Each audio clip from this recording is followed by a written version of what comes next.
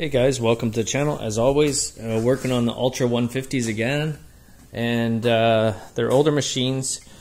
This machine doesn't cavitate, and this machine does. What I mean cavitate is pulling in air, and when you go to give her, you can hear it kind of revving, and then it takes off. Where this one, you go to give her, and it just takes off. It doesn't spin out, nothing. It doesn't rev. It just goes. It just launches. So the only difference in what I can see is the design. And this came with a longer chute here, and it came with this ride plate on the back, which is pretty good. I don't like the design, so I changed it up a bit, made my own kind of design. I went with the longer chute, so that's over there. Same length, except this is going to be for this one, for the blue one. And I got the ride plate kind of done like this. So here you can see that's what it's. This I welded this on the back of the stock plate. Came out pretty good, pretty happy with the results. And now it's to putting it back together. So the biggest thing is that researching this online, guys are saying that this has to be perfect. This eyelet has to be siliconed.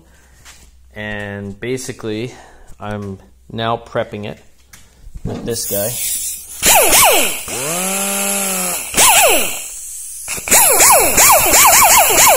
So that guy, I'm going to clean it all up, which I'm not going to bore you here with cleaning this up. Once it's all cleaned up, I'm basically going to show you how to silicone it, and we're going to take it out this weekend and see what the results are like. Apparently, if you don't do this right, it will cavitate or pull in air, suck in air while it's...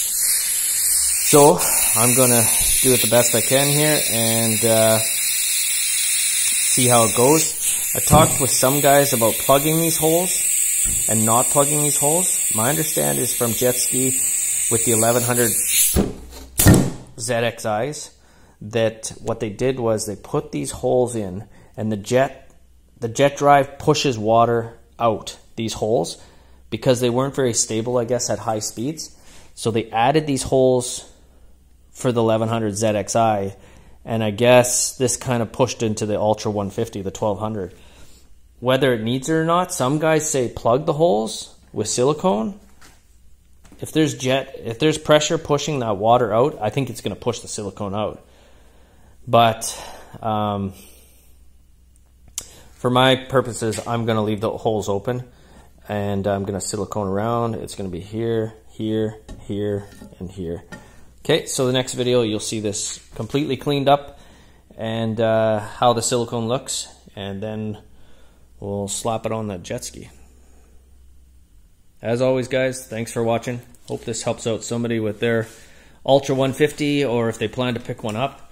They are sweet machines, and I usually will sometimes fix them and keep them, and then fix them and sell them. And in this case, I plan on fixing and keeping. So they're fun, they got lots of power, and they're not that bad on fuel, which is my last set of jet skis. They were so hard on fuel, and they were like, one was a Yamaha Wave Runner GP 760 twin 2-stroke.